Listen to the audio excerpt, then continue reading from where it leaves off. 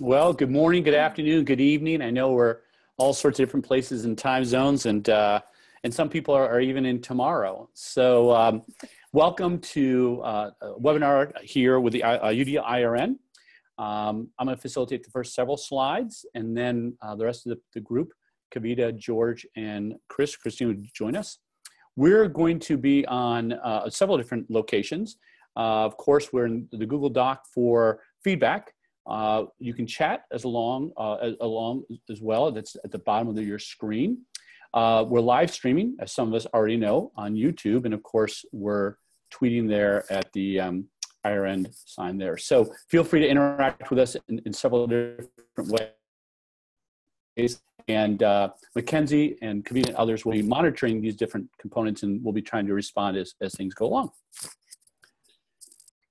Kavita, you're controlling the slides, right? Yep, I got it. Sorry. Okay. Playing with this here. Okay, got it. Great. So what we're going to focus on today will be some reporting criteria that we had a URL for just a moment ago, and we'll get to in just another moment. This is available via the UDL IRN website under the research pages. It's been available for a little bit, and there's the URL again. The reporting criteria is available, and again, we're going to kind of walk through the process today of what we did over a series of several months, both on-site as well as virtual, and that's kind of our focus, is to kind of walk you through elements of the criteria, give you a little exposure to it, give you a little practice with it, and kind of give you not only the background, but where we are and hopefully where we're going with this criteria to move UDL forward in terms of further implementation and understanding. The folks that were involved with the development, most of us are here, and actually we'll let everyone say hello if you would. So Kavita, why don't you start, and we'll kind of go across the screen saying hello. Okay, hi everybody, I'm Kavita Rao. I'm a professor at the University of Hawaii. I see some familiar names on our attendee list, so welcome and thanks for being here. Hi, I'm George Van Horn. I'm the Director of Special Education with Bartholomew Consolidated School Corporation in Columbus, Indiana. And I'm Grima-Farrell from Australia. I have a dual role. I'm an honorary professor at UNSW, and I'm also leading special education and diverse learning needs for across a New South Wales school sector. I just wanted to say that Dave Edinburgh is traveling internationally, so he couldn't be with us today. And Shira is in Israel, and it's 3 a.m. her time. So she said she's sorry, but she's fast asleep. So, but they are integral to the development of this. So this is the whole group that was involved in developing these criteria. And let's tell you a little bit about that. So first of all, my name is Sean Smith. I'm a faculty member at the University of Kansas, and was there at the first meeting when the IRN got started in Chicago several years back with George and several others. As we move forward within the IRN, the research group, of course, has been doing a number of things. And back at a pre-conference in March of 2017 in Orlando, we got together a group. We actually got several groups together. And from the different groups, a different product originated. And from our group, we focused in on this idea of how do we determine universal design for learning within the literature. And so that's very, very basic, and Kavita will take on in just a moment. But our focus here was, how does UDL practice, how is it applied to practice? What's a UDL-based lesson? And the application was some researchers, practitioners, and our group, as you can see, is represented from that. From that, we developed the criteria through a number of different elements, which we'll describe. And of course, we created it in terms of outcomes for the website for use. And we've actually will refer to some work we've been doing with it for further understanding based on overall scholarship. So that's just a bit of a tip of the iceberg. Kavita will get into the details here right now. Okay, thanks, Sean. So when we convened in March 2017, over a year ago in Orlando, our work group, the 6 of us, talked about what do we know about UDL and what are some things we need to know? What are some important priorities that we have? So we discussed the fact that we know that when CAS developed UDL, they were based on research evidence. So the checkpoints of UDL, those 31 checkpoints and the guidelines are based on evidence-based, evidence-based. And if you go to CAST website, you can click on each checkpoint and see what research the checkpoints come from. So we know that it was developed with a research base. But in the past 2 decades, researchers have also been trying to establish, how do you use this framework? What is the research behind using the whole framework towards practices, not just the individual checkpoints? So when we talked about the literature that exists, what we find is that people describe their use of UDL in different ways. Some people will say, I'm using UDL, I'm using the principles of UDL at the beginning of an article, and then not really enumerate what they did. Other researchers will go into great detail. Some people will tell you how they're using UDL in one part, but not another. So as we talked about this base that was there, our group discussed the fact that it would be good to have some consistency in how people report on their use of UDL. And if we can have some consistency, we can start looking at what effective applications are across different reporting, different articles, different things that people report out on. We might be able to find some effective implementation models for classrooms, for schools, for districts. So that was kind of the initial discussion that we started having at when we met in March. And the group came up with kind of, this was what we wanted to do with we decided to spend a year working on this. And we wanted to we actually wanted to come up with some criteria or guidelines to make a UDL claim. And I want to attribute those words to Dave Edburn, because it's something he's been saying for many years. It's in his article, his seminal article from 2011, the 10 propositions of UDL that many of us are familiar with. He talks about the fact that to make a UDL claim, we need to have some common things present. So we thought, well, it would be nice to have some basis for making a UDL claim. Our group also discussed that we wanted this to be useful both for reporting on a UDL intervention or a practice, but also for designing. So whether you're actually writing an article or a report, or you are designing a study or an intervention, it would be useful to know what should be in there. And then the third thing that our group felt strongly about was we didn't want it to be just something for researchers to do. We wanted it to be useful for researchers and practitioners. So as we developed it, we really focused on how to make the wording relevant for several groups and stakeholders. And then after the Orlando meeting, we met online almost monthly for several months, for 6 or 7 months. That was quite a feat, because we were to find a time that works for everybody from Hawaii to Australia to Israel to the continental US was quite a feat, but we did it. We met several times over Zoom. And then we went through kind of a systematic process to develop them. First, we looked at different types of criteria and standards in related fields like the health professions. We looked at the Starlight standards, the PRISMA standards for meta-analyses and systematic reviews, the CEC quality indicators. So we looked at all of these to get an idea of the types of formats and structures that people use for these kind of guidelines, and then talk about what types of, what we wanted to do with ours. After we looked at that, we came up with some objectives for the UDL RCs that we were developing. And we decided that what we wanted them to do was define the essential elements of UDL, provide a set of guidelines, and support clear reporting. And the most important point that I want to make here is that our group felt really strongly that we didn't want to come up with a set of standards or quality indicators. We didn't want to tell people what to do. We were not interested in saying this is good or this is bad. That was not at all our intention. The intention was just to lay out some basic things that need to be present. When you say you're doing UDL or applying UDL or using UDL, we wanted guidelines that just had people define a few factors of what that means. So we also wanted to honor the inherent flexibility of UDL. The way CAST has developed the UDL framework, it is a very flexible instructional design framework that can be used for many purposes. It can be used for K through 12, higher education, adult learning. It can be used in various settings for different types of learners. So we liked that flexibility. So we wanted the wording to remain flexible so that no matter who you are, how you want to use UDL, you can. So we just wanted some common things that you would tell us about how you're using UDL. So that was an important piece of what we wanted to do. So based on that, we came up with 3 guiding tenets for the UDL reporting criteria. You can actually find these on the document. If you've downloaded and printed it, it's on page 2 of the UDL reporting criteria. We put it right up front. The 3 things that were really important: we wanted to keep it simple. When we looked at all the other guidelines, there are some that are very detailed. They go into a lot of things that you can rate. We decided keeping it simple makes sense because people are more likely to use it if it's simple. So we came up with 3 main categories with only 2 to 3 criteria per category. And so it's basically just over a page long, hopefully easy to use and appealing to use. We also wanted to keep it essential. So the thing with UDL is it means so many things to so many people. So we did not want to try to have Sean's lens or Chris's lens or my lens or George's lens on UDL. We wanted to focus on some of the essential things that all of us can agree are part of UDL.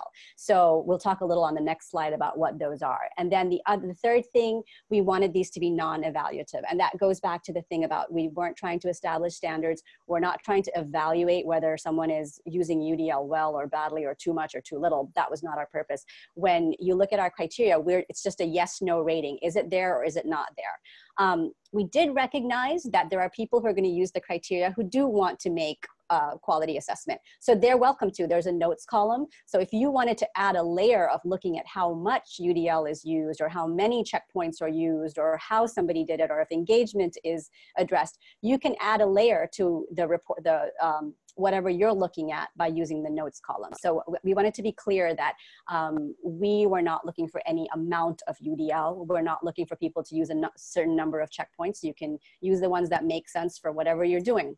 So this is some of the contextual features of the reporting criteria. So again, here's the URL. We've already put that up. I'm just putting this up in case you came in after the beginning. If you will go to this, we're going to be using these for the next few slides to do a little activity. It's also available over in the chat window. There's a link that Mackenzie put in there that you can just click on it and go right there. Thanks, Sean.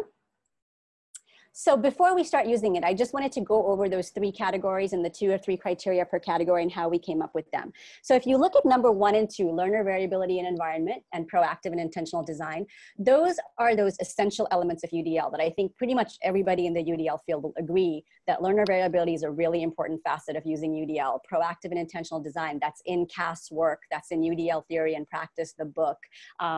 If you read the literature on UDL, there's pretty much agreement on the field that those are characteristics of UDL. So those were the 2 categories that we thought everyone could agree on. And under each category, we came up with some criteria that we recommend that people address. Who are the participants of whatever you're doing? Give us some information about them. Tell us about the setting in relation to UDL. What kind of classroom is it? What kind of school setting is it?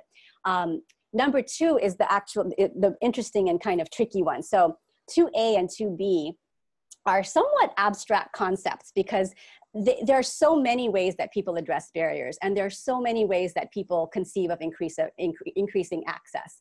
And similarly for B, what variability is and how people address variability there's a lot of variability in that. So those were tricky ones to write. And if you read the descriptions in 2A and 2B, we tried to keep it broad enough that no matter how somebody conceptualizes it, they might be meeting those 2 criteria. Again, we didn't want to specify what you should be saying about those 2 things, just that you were saying something about those 2 things.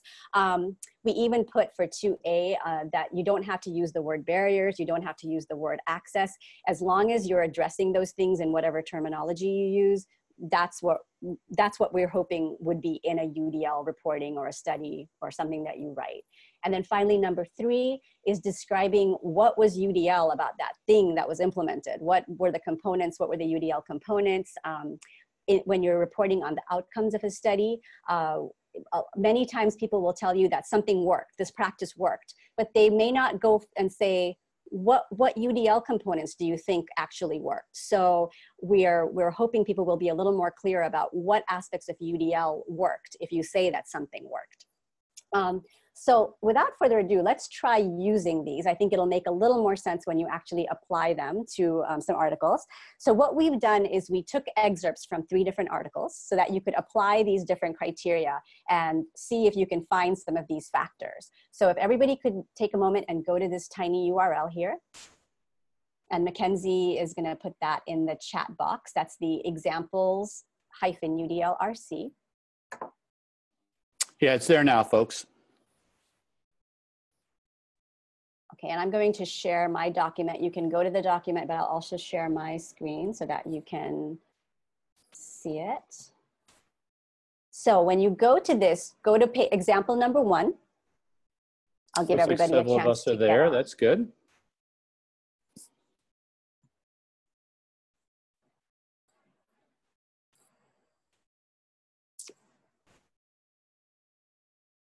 Okay, I think I see a lot of people on it, and I also shared it in case you're not able to get onto the Google Doc, you can see it shared on my screen.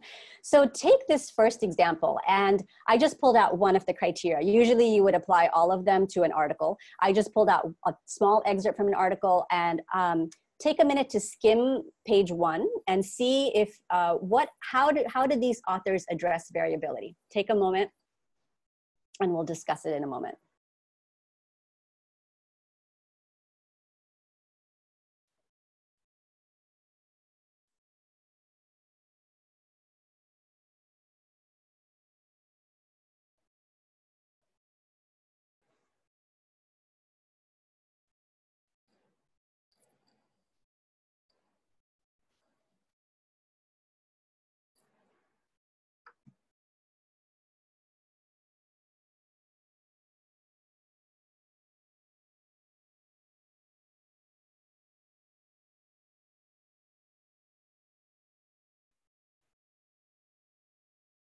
So once you're done taking a look at that and considering that, how have authors described aspects of design that address variability?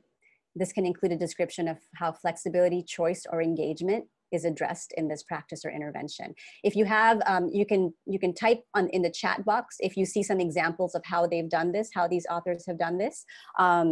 We're also going to try to have you all speak. So Mackenzie's going to help with this. If you have a comment you'd like to make about this, if you'll use your hand raise function, Mackenzie can magically make your microphone work, we believe. So yes, there should be a feature at the bottom of the Zoom window that you have pulled up that allows you to raise your hand. So we have one right now. So so I'm going to allow you to talk. Okay. You are muted, but you are permitted to talk. MB727, I don't know who that is. I can also unmute you.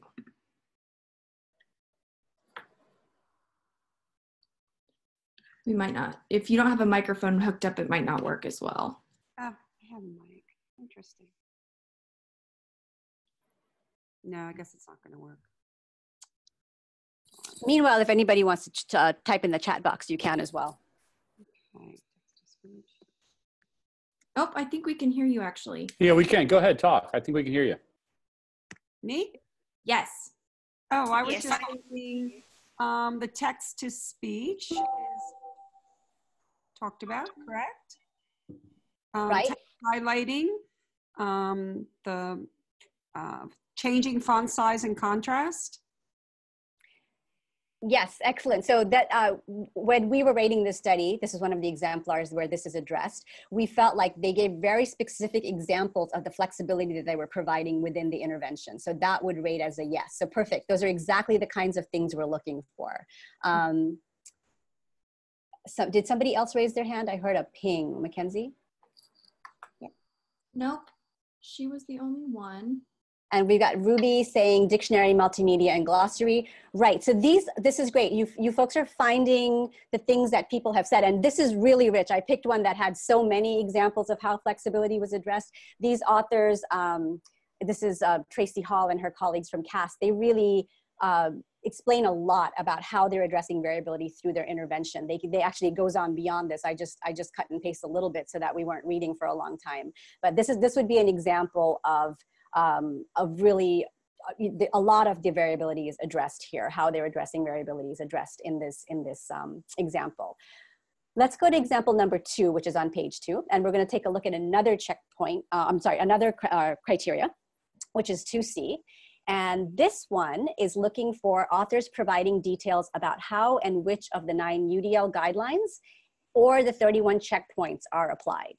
And they can do this however they want. They can talk about goals, assessments, methods, or materials. So take a quick skim of this excerpt from an article and tell us what you think. Does it meet or not meet, and why? Okay, it looks like Don raised his hand, so I'm going to allow him to talk. All right, Don, you are permitted to talk, but it looks like you're muted. Okay, am I live now? Yep, there you go. Hey! Hey, Don. I love this article. I use it in my classes, so. I think they did a great job being really specific down into the checkpoints, which I've tried to do at different points and been told that I'm getting too into the weeds before. So I like the direction. One, I love what they did here, but I also really like the direction that you've taken this. So I think this is a good example of how they're specifically referencing individual checkpoints and providing a lot of clarity. Great, and Don, now you have ammunition to say, look, I'm supposed to do this. These reporting criteria tell me to put these checkpoints in, right? God bless you. Right. So thanks, Don. Yeah. So these authors, again, it's kind of an exemplar. They go above and beyond. They connect the checkpoints to very specific parts of their intervention. And again, I just want to clarify, we're not expecting people to be this detailed. Like some authors may not, their intervention may not, or their practice may not lend itself to being this detailed. They might have 3 things that they connect. That's totally fine. What we're looking for is that people are making a specific connection though. Another important point here is that we were looking for connections to the UDL guidelines. That's the 9 guidelines or the 31 checkpoints. The reason we said that is because many of the older articles talk about the 3 principles of UDL. They'll say we use multiple means of representation, or we use multiple means of engagement. That's okay, and that's good that they say that, but it's so broad that it's sometimes hard to know what they did for multiple means of representation or engagement. So we felt like giving guideline level information or checkpoint level information starts to build our knowledge of models that work. So that's why we suggest that. Sean? And we also want to reinforce, although, and I know it's been said, but we're not looking for manuscript articles that actually, as this one did, put in parentheses, okay, this is what we're trying to do, and this is in reference to UDL, this checkpoint or this guideline. That's not necessary. I want to make sure that we understand and appreciate that. Yes, and thanks, Sean, you reminded me. So how people do it can be different. There are some authors who make a table and they'll list everything in a table and how it connects. There are some authors who will embed it. Some will write it out differently. So again, we weren't being specific about how it's done as long as it is done. So that said, let's go to number 3. And Don, I'm so excited that you're here because we pulled something from an article of yours.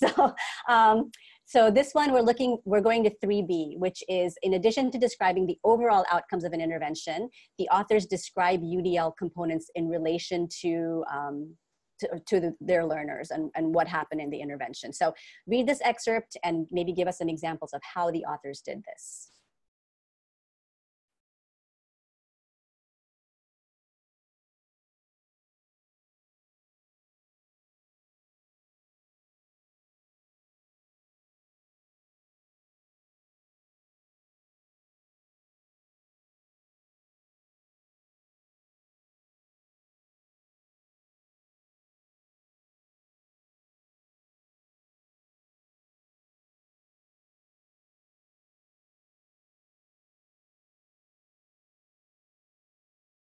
Anybody want to wager some comments on whether these authors meet 3B and why and how? Well, one comment there in the chat window about the podcast. Right, they make a very specific connection to components of the intervention, which is a podcast, to the results of what happened for students.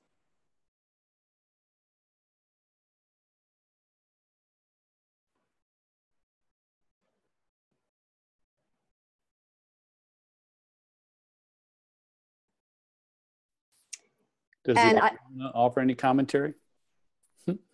What's that? Does the author want to offer any commentary? Yeah, Don, do you want to jump in? All right, Don. Okay. Sorry, I've been unmuted. I'm muted myself again, I think. Yeah, I kind of wish I had done what Marino et al. did and just actually put in the little things, but I was actually I was thinking about this particular one as I was talking about it. This is one of the ones I think I was into the weeds a little bit. So I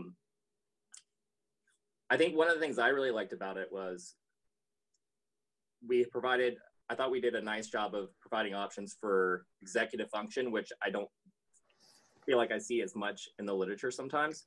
And, you know, students get a chance to use advanced test taking strategies, like coming back with a podcast. You can come back to the question, you can skip question 5 and move on to question 6, or listen to it 3 or 4 times. Whereas teacher read aloud, everyone goes at the pace of the slowest student generally for each question.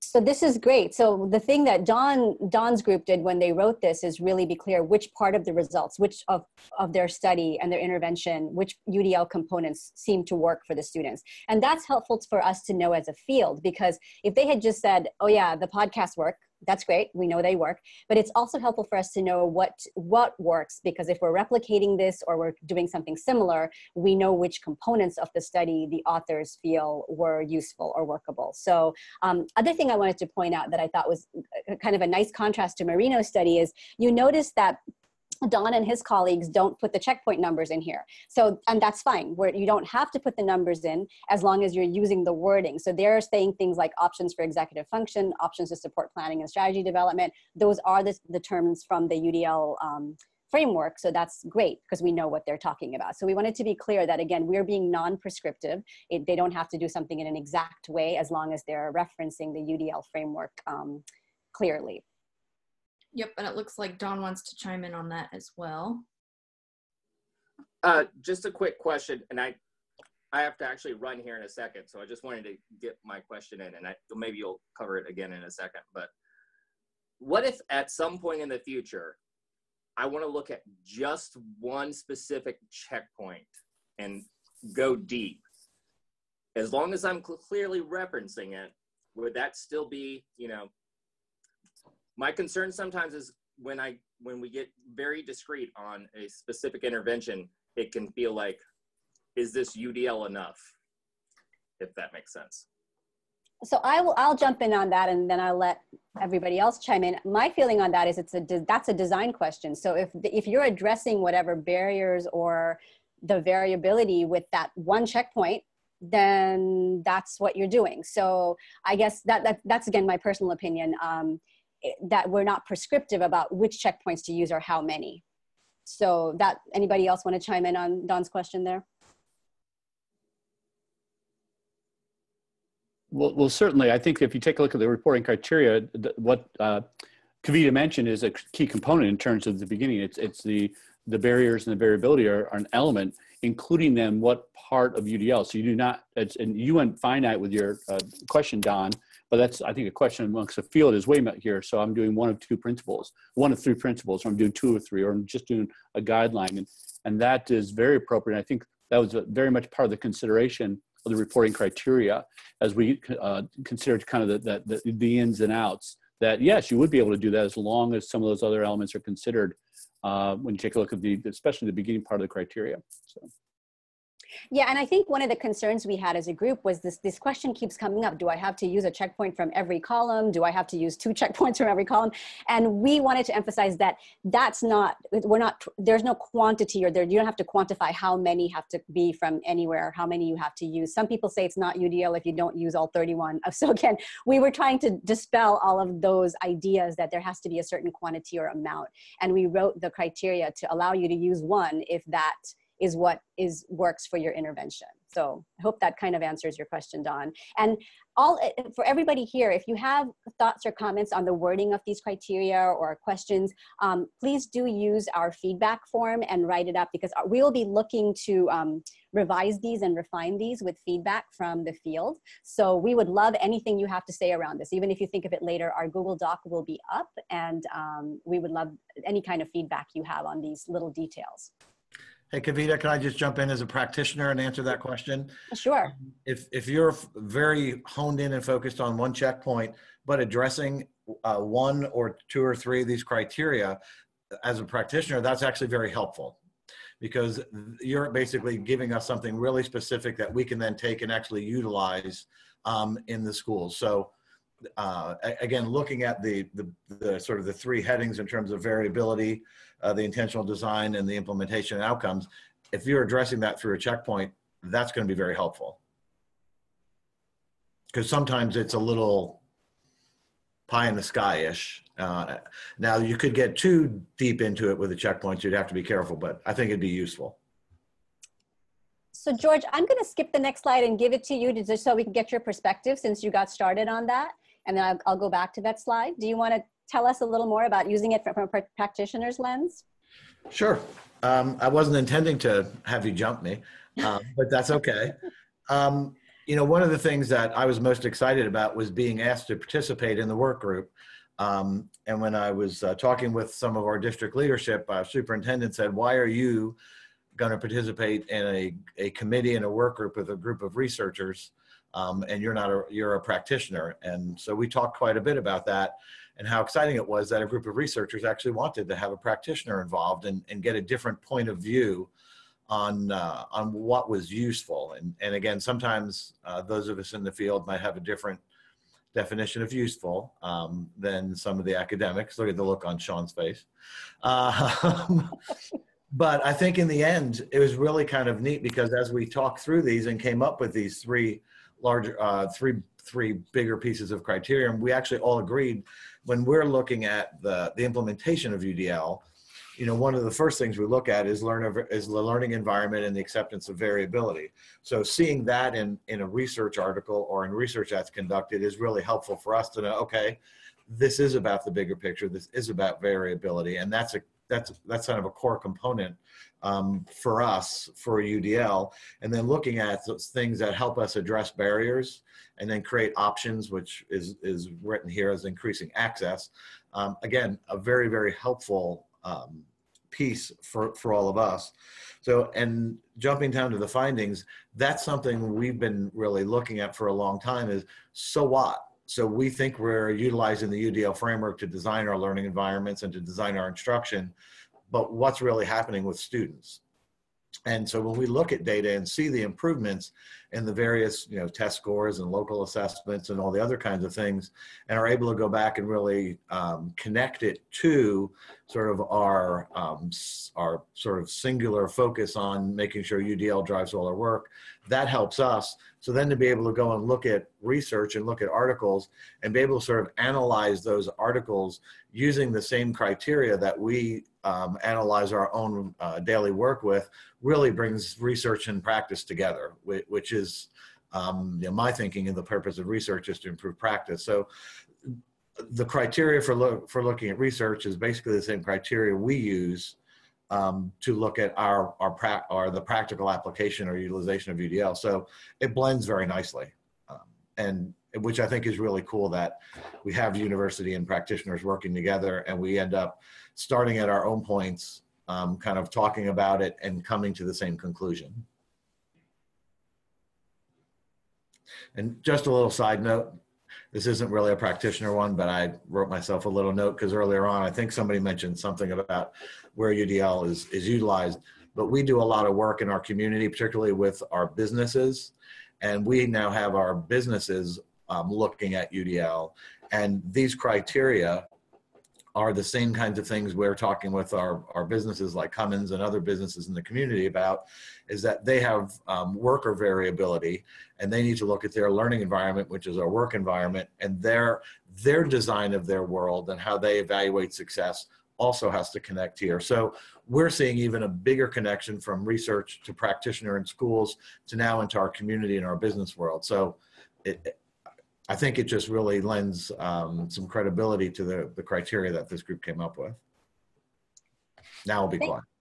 No, thanks, George. This is actually great information to share because, as you said, you were sitting in a group full of academics and we sometimes went deep into the weeds. So it was great to have George pull us back out into the practical aspects. Chris, I'm going to hand it over to you so you can tell us a little bit about this in the UDL reporting criteria in your context.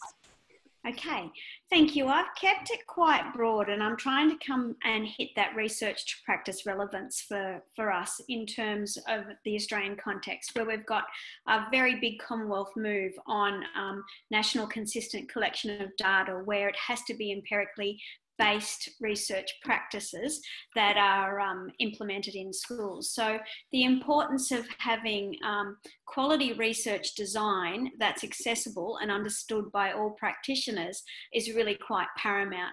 That's continued that conversation that's gone on and on and on, where, you know, we've worked with incredibly great teachers who have said, you know, we read all about this research and often it doesn't find its way into our classrooms because some of these researchers are so far removed from the contextual realities of crowded curriculum, etc.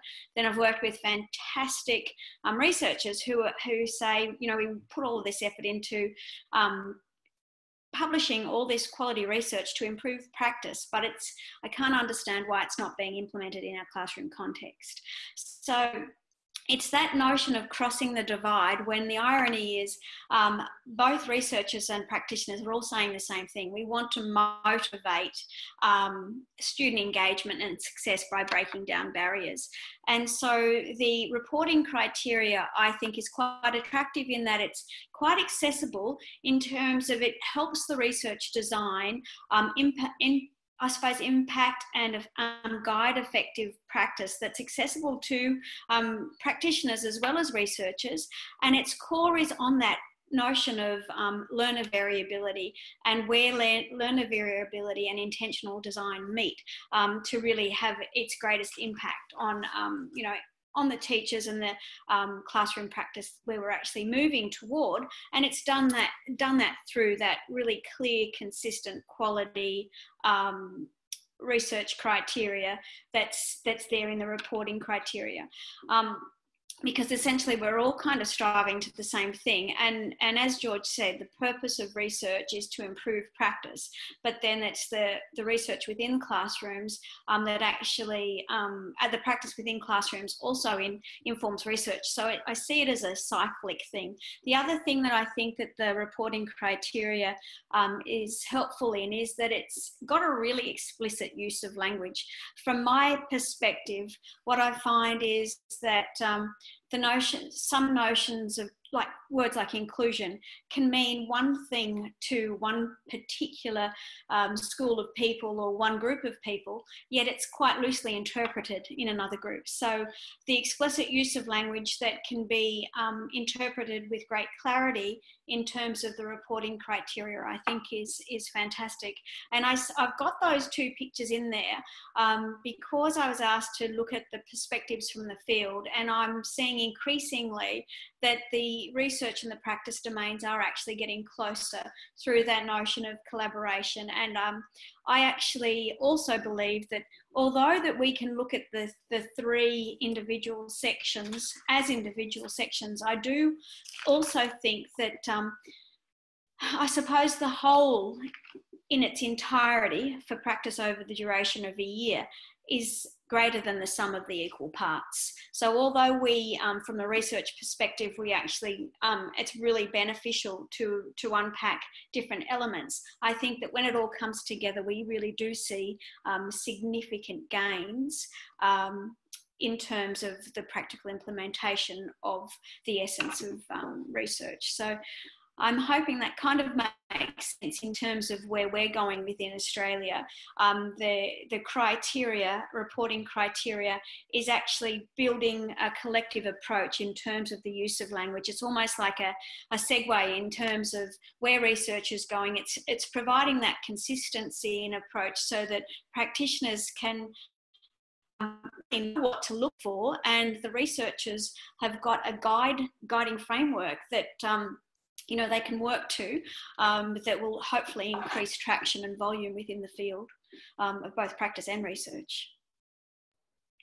Okay, great, Chris. That's wonderful. I think you're bringing together kind of the fact that we need consistency so that both groups know what we're talking about and what UDL is. And you actually gave me the best segue back to the slide I skipped when I jumped over to George. So one of the things we found, and so Chris brought up the language piece, which was really important. It wasn't easy to come up with the language of these criteria either, because do we use inclusion? What does the word inclusion mean? Do we use the word barriers? What does barriers mean? So we had to be really careful in using wording that would be meaningful to everybody. But it's the reality is, if all of us here, all 18 of us present here tried to use this, we would have slightly different interpretations. So one of the things, a group of 4 of us used these criteria on a set of about 21 articles this summer, just to see what happened with our interpretations. And I just wanted to give you some examples of ways that we used them independently and came together to discuss interpretations. So for example, with 2A, addressing barriers, a couple of the people rating the articles were asked, well, if they don't address specific barriers for specific students, do we rate them as yes? And we decided as a group that yes, because UDL is not necessarily about barriers for specific students, it can be for a group as well. So we found that we had to kind of discuss our interpretations as a group. So if any of you are using these criteria with several people to rate, there definitely needs to be some inner rating and understanding the criteria together. Another example I'll give you is 2C. So looking at the application of UDL guidelines and checkpoints, that one seems easy because you either use those guidelines and checkpoints or not. And it's pretty easy to find if people have them.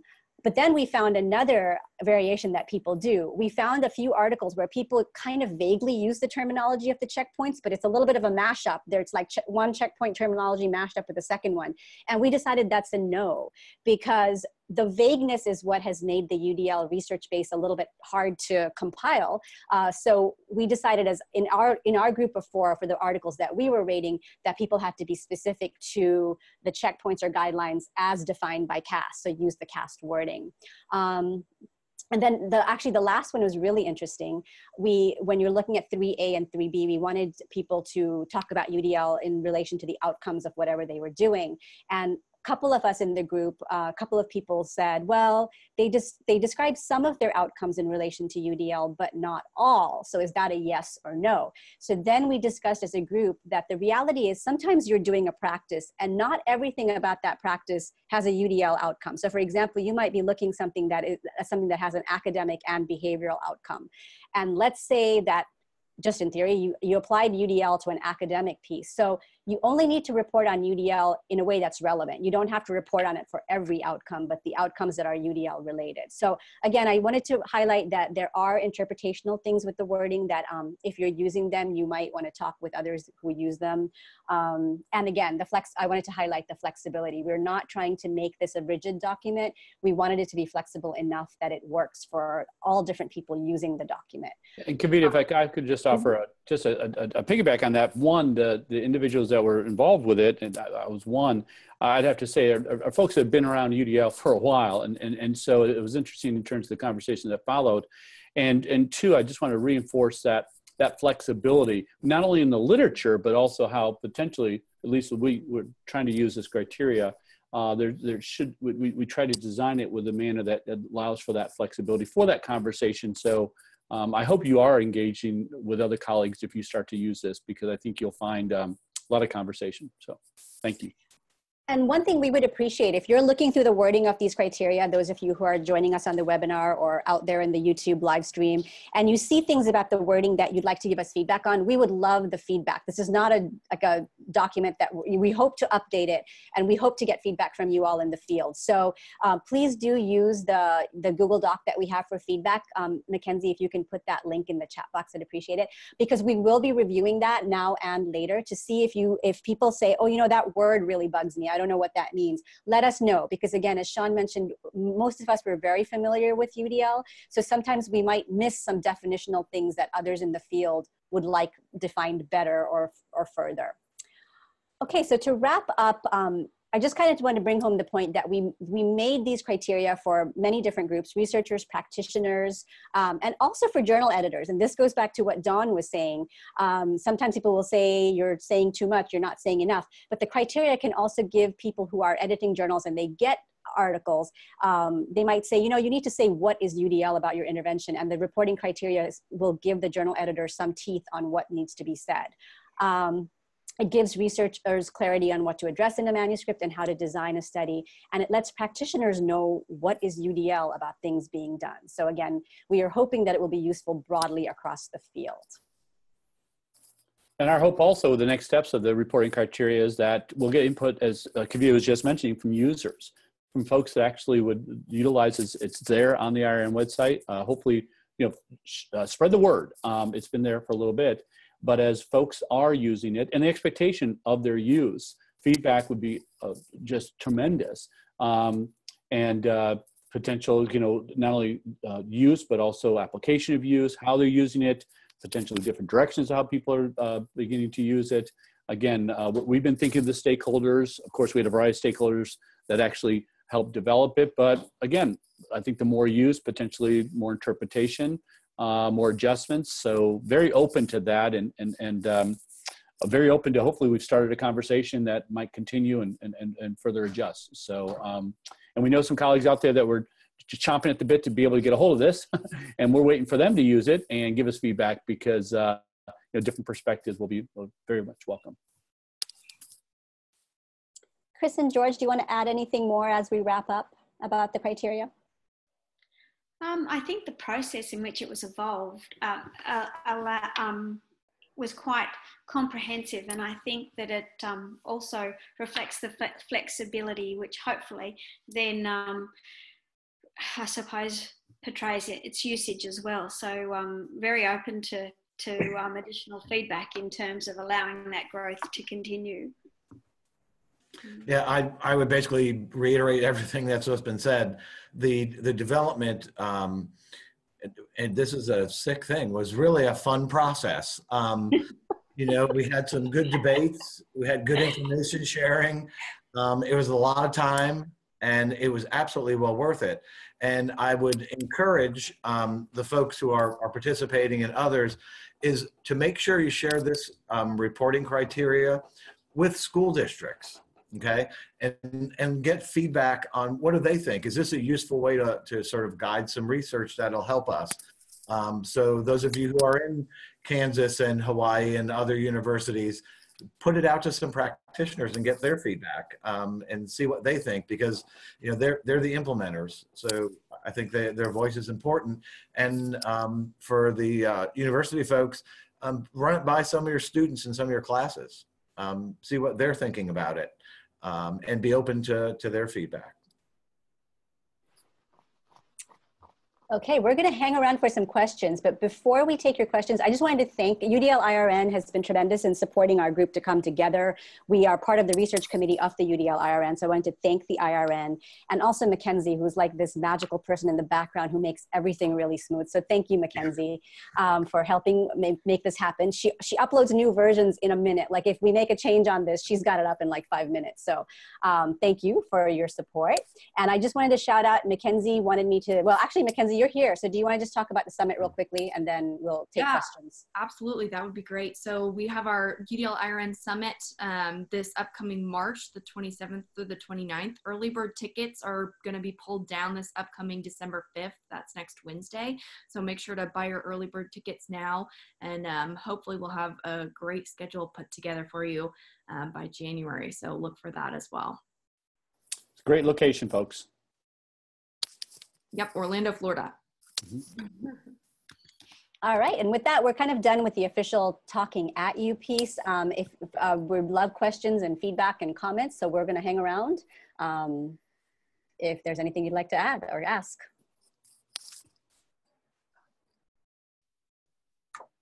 I'm going to throw one more thank you in, and absolutely agree 1,000,000% about Mackenzie. She makes us look really good. But Kavita, you did a marvelous job pulling this all together.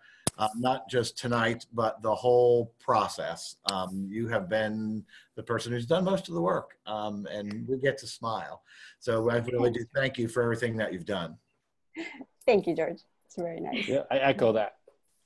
I do too. Thanks, Kavita.